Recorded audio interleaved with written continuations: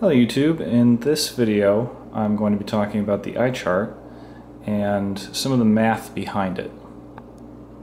So the first thing that you need to know is that human vision, when it's normal, it's expressed as an angle, and that angle is 1 minute of angle.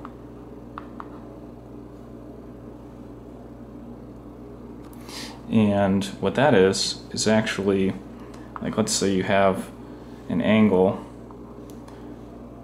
and this angle right here is 1 degree. What if you had a smaller angle than that? How do you express that?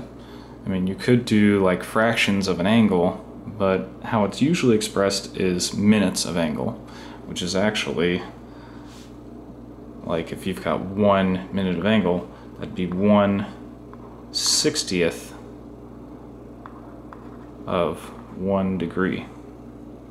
So what's going on there is, like, if you've got this 1 degree angle, there's like 60 imaginary lines in between, so that you can divide up 1 degree into 60 minutes.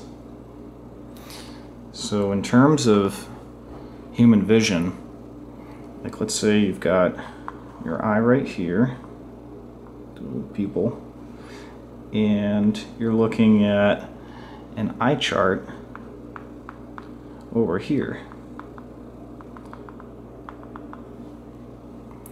So there's a distance, and this distance is 20 feet. But to make this a lot easier, I'll use the metric system, which would be 6 meters. I'll cross that out.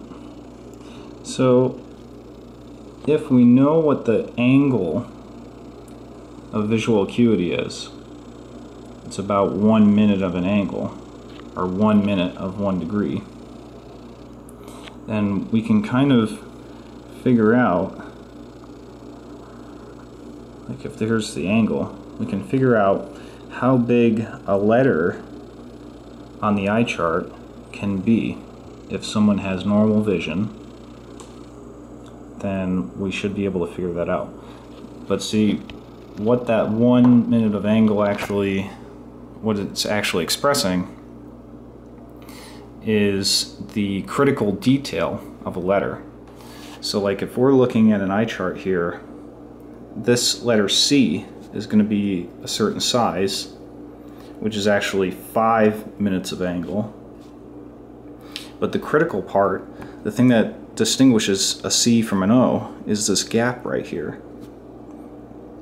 So when an eye chart is created, it has to account for the fact that there's a critical mark or a critical detail of a certain letter of a certain size, and that size should be 1 minute of angle.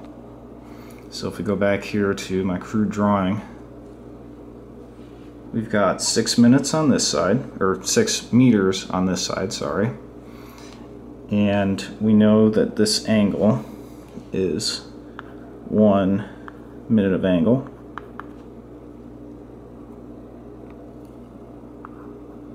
We don't really care about this. This is the hypotenuse of a right triangle. So what we need is, we're trying to figure out how big this is right here. This is the critical detail of a letter. That's the size. So we know the angle, and we know the adjacent side of the triangle, right? So what we're looking for is the opposite. So we can express this as a tangent. Tangent equal to opposite over adjacent.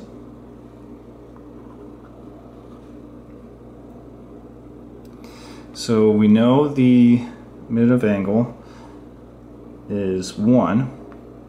So we can express this as tangent 1 60th, because there's 6 minutes in every angle, or 60 minutes in every angle, sorry.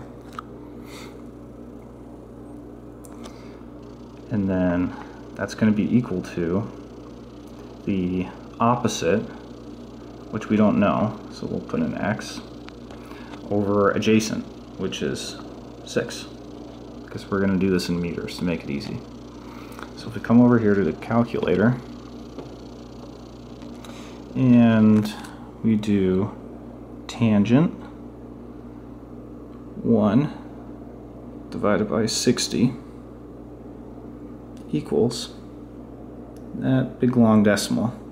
And my phone is in French right now, so it has a comma, but that's actually a decimal place to most people. So then we know what's in here. So if we cross multiply, that would be this number over 1 is equal to x over 6. So we just have to multiply this by 6 meters. And I just screwed that up. So let's do this again. Tangent 1 divided by 60. So 1 minute of angle divided by 60 minutes in one angle equals that, times 6 meters is equal to that many meters. So if we move that decimal place over 1, 2, 3 times, that should give us millimeters, right? So the critical detail on the 20-foot line, which is this CZRHS line, the critical detail of each of these letters should be about 1.7 millimeters. So if we take our ruler, we'll put this on here, you should be able to see if this is calculated properly and this is calibrated and printed properly. Then the size of that gap, you can probably see, it's about 1.5 millimeters, or 1.7 millimeters, just like what the math tells us.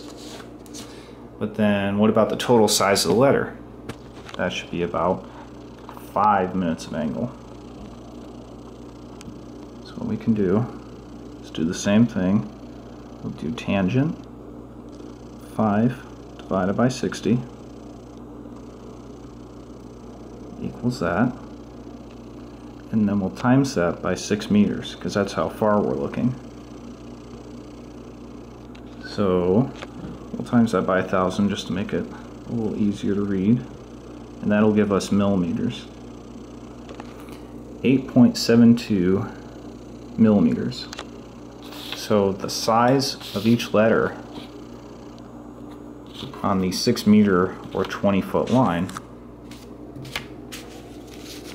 should be about 8.7 millimeters. And I don't know if you can tell, but that's pretty much exactly what it is. It's just short of that 9 millimeter line.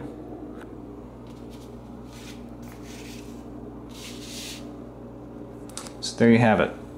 Visual acuity is expressed as an angle, and that angle is to represent basically what something is projected onto the retina, what that size is going to be.